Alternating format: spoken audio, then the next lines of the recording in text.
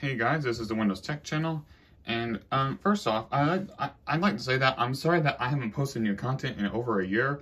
It's just that I have not had anything to publish, nor any ideas, especially with all the new computer stuff I've been getting. Like, I should do a separate video on this, but today's video is actually going to be a little bit of an interesting one. It's this involves a Lenovo IdeaCentre K330B.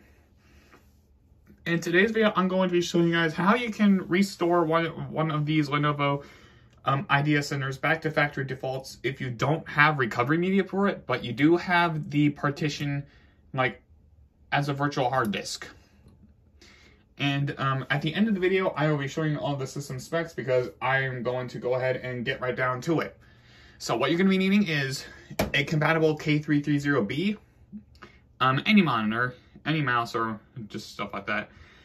You're going to need two CDs. You're going to need a Windows PE disk and a Hiren's boot disk. I know, very legit disks.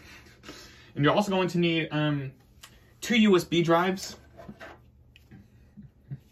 One of which can be any size, but it needs to have a VHD to disk on it. And you're going to need another. You're also going to need a 16 gigabyte or more USB drive with the VHD itself, which can be found on the Internet Archive. In fact, I also put the VHD to disk file on the Internet Archive since it is irritatingly hard to find online anymore. Disk to VHD is not that hard to find. Oh, and need I also remind you guys that the USB that you are putting the VHD on must be NTFS formatted. Alright, so I'm going to now get ready to boot into the Windows PE environment. So let's get started. Now when I got this PC new, or new to me, I guess. Oh, I need to turn on the, I don't know, I almost forgot.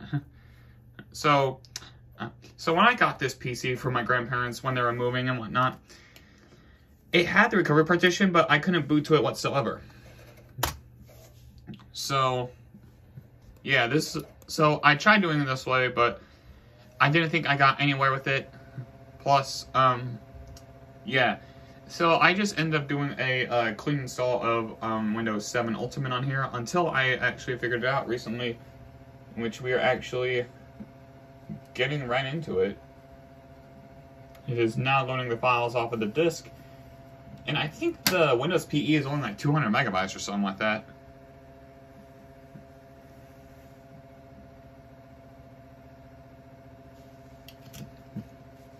I'll go ahead and connect the USB drives.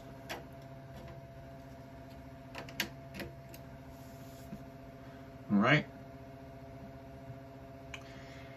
But on the outside, there are two USB ports on the front, alongside a microphone, a headphone jack, an XD card slot, a CF card slot, which I don't have any compact flash cards, an MS Pro drive, and an SD drive. As far as I know, there is no micro SD port on any PC. On desktop, laptop, that's one of the smaller form factor. All right, so here we are booted into the environment. Has the startnet.cmd. It's running WINPE in it, or no, WPE in it.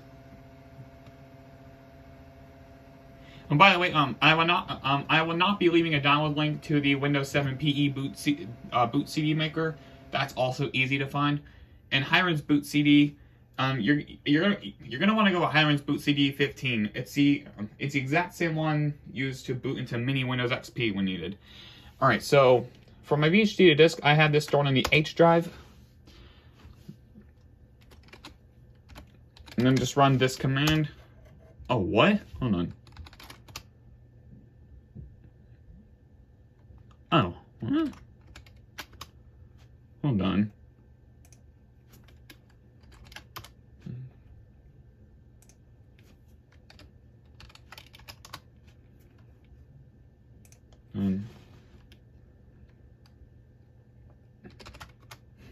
What? Hold on. hold on.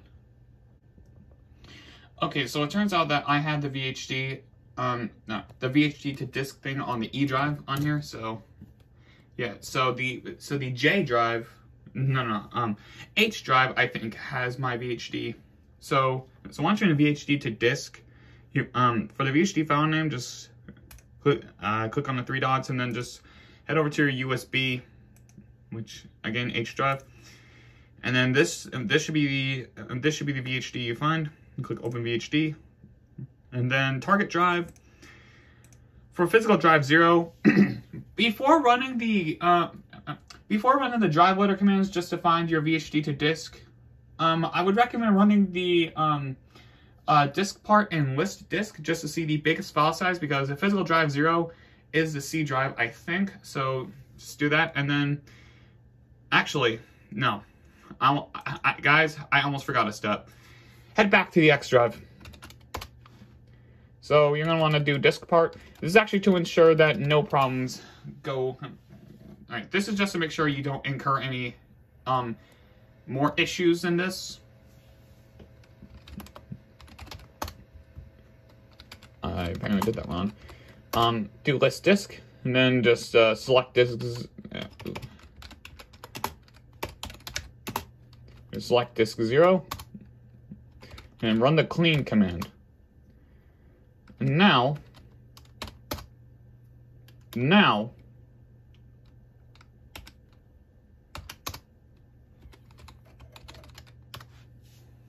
okay, now let's head back here. Just open your VHD as you normally would in physical drive 0, VHD to disk, and then press OK. This should take a while, so, oh, and by the way, once I come back, I will be explaining something to you guys, because it's kind of difficult to understand.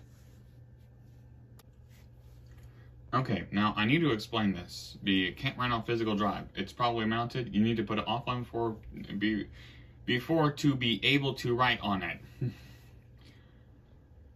Do not worry about this at all. That actually means the entire process is done. So just hit OK.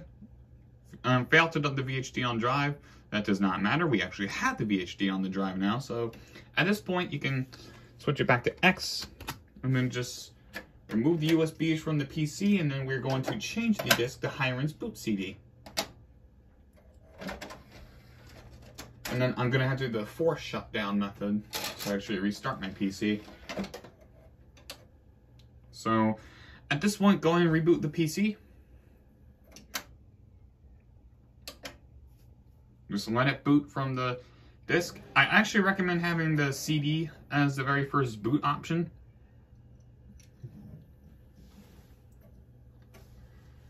Just change that in the BIOS if you can. Alright, so what we're going to be doing is we're going to be scrolling down to More. For me, it's going to be Boot HDD 1 Partition 4. Enter. And as you can see, we are loading into the recovery environment.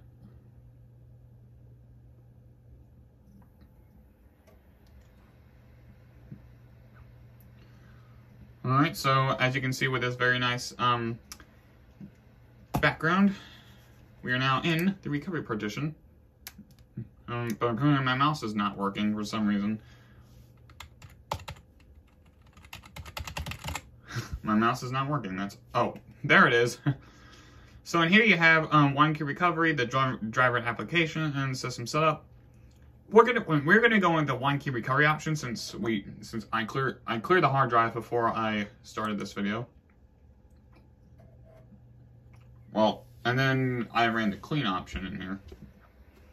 Alright, so it's going to be restore from initial backup. Like next, if any of you guys restored a Lenovo Windows 10 PC with the WINPE recovery or anything on the likes of it, this process will be very familiar to you. Click on Start and click Yes, and Yes again, and well, the recovery will now start. So, I don't recommend removing the boot CD yet, since it may cause problems. But just go ahead and let it do its thing, and I'll be back with you guys another time. And as you can see, it's gonna take a while. So yeah, just go ahead and let it do its thing, and I'll be back with you guys much later. Alright, so it's been a few hours since the last bit was recorded, and I apologize about that. So right now we are at a system restoration complete. At this time, you can go ahead and remove Hiren's boot CD from the drive.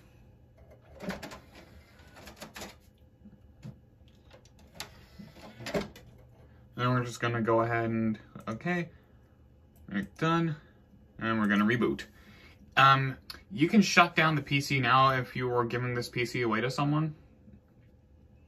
Alright, so now it's starting Windows, and it's going and it is now going to do its first boot procedure.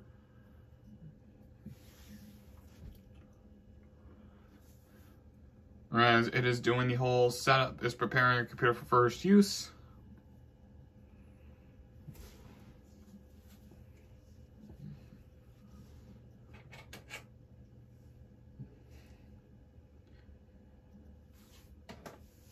And checking video performance. This is basically just like the OOBE of the RTM Windows 7.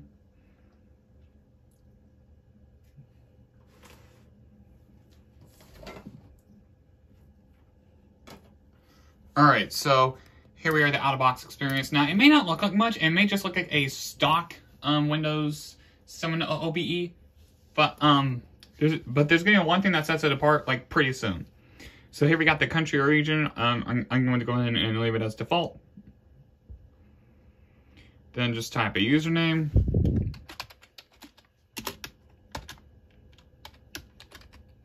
Click on that. Alright, I'm not going to bother with a password. Alright, yeah, it has the Lenovo license agreements. So yes, Windows 7 Home Premium Service Pack 1. Alright, so just go ahead and accept the EULAs, and then go ahead and adjust your system clock if you so need to.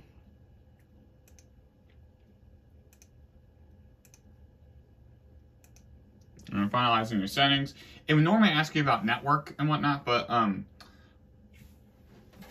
my PC actually needs this Wi-Fi N 802.11n USB thumb drive with an appropriate CD for the drivers to be installed for Wi-Fi to be used on this PC.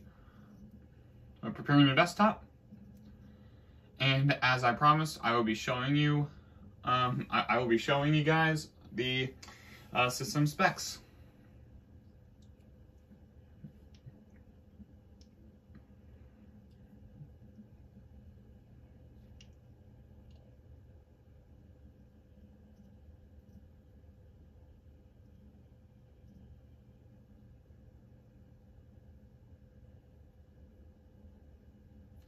Alright, so McAfee, we don't need that. Yeah, that's bloatware. So it comes with McAfee for some weird reason. Yes, and yes, this is a default wallpaper. And it does install the Best Buy PC app for some reason or another. Alright, properties. Okay, so we already established this has a 64-bit Windows 7 Home Premium installation. System rate not available. And then, yes, it has 6 GB of RAM, an Intel Pentium CPU G630 clocked at 2.7 gigahertz. And there is no pen or touch input because, yes, we don't have any of that.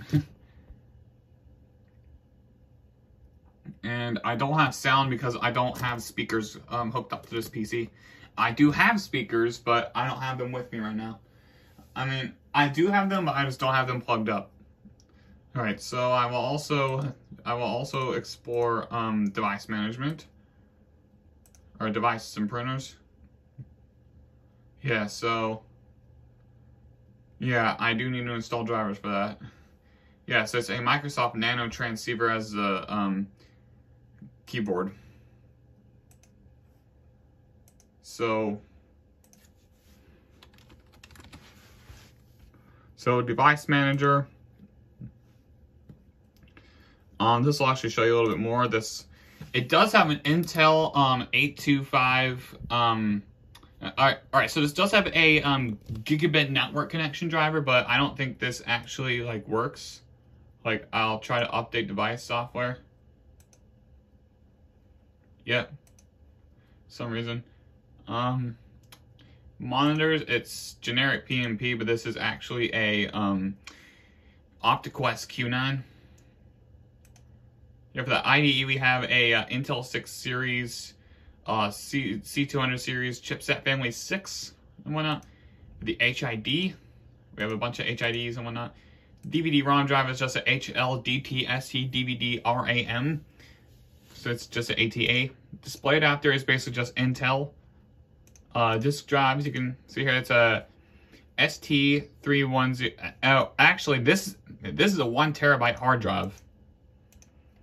And processors, we already went through that.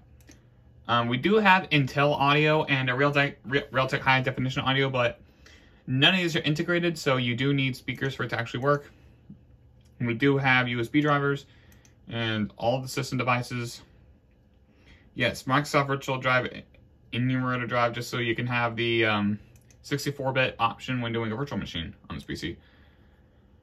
All right, so with that said, we're done. So enjoy your PC and whatnot, and thank you guys for watching.